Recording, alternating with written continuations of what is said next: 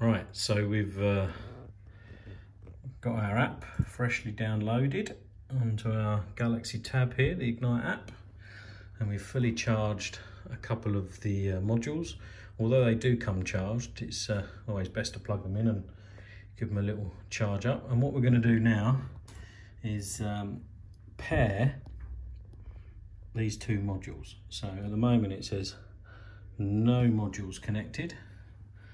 So if we click on modules, no modules paired, and we've got an add button to add a module. So the first thing we're going to do is turn on this module. The power on and off button is at the top here.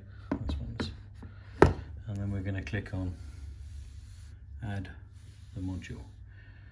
Oh, one module found. There we are. And then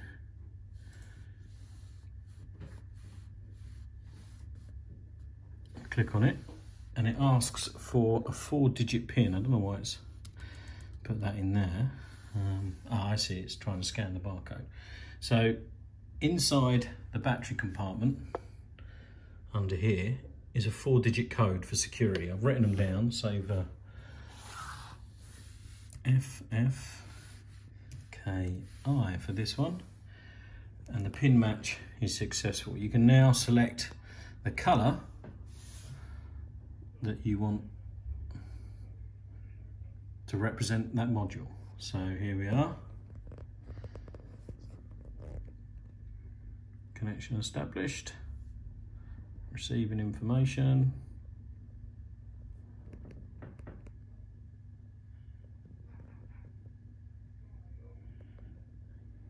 Oh, here we go.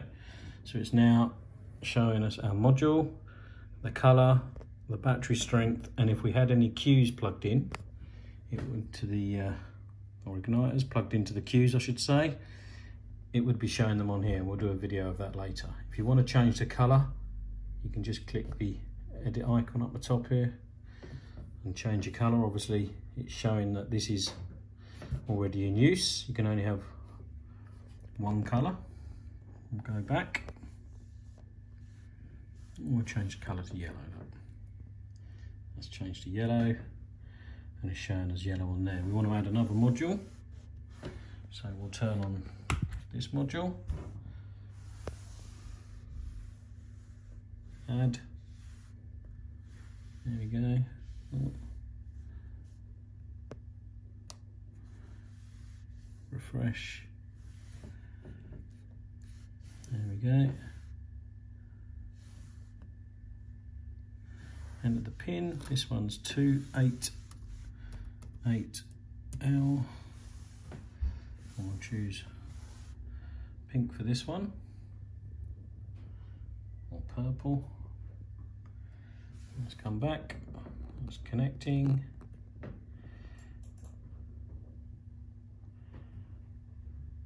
Just receiving information.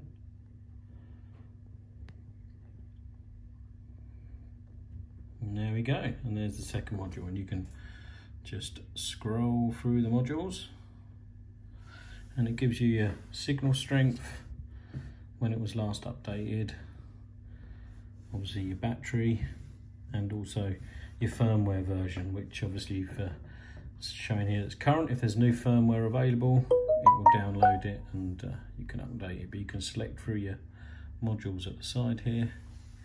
So a little quick video on how to add a couple of modules. We'll be doing some more later.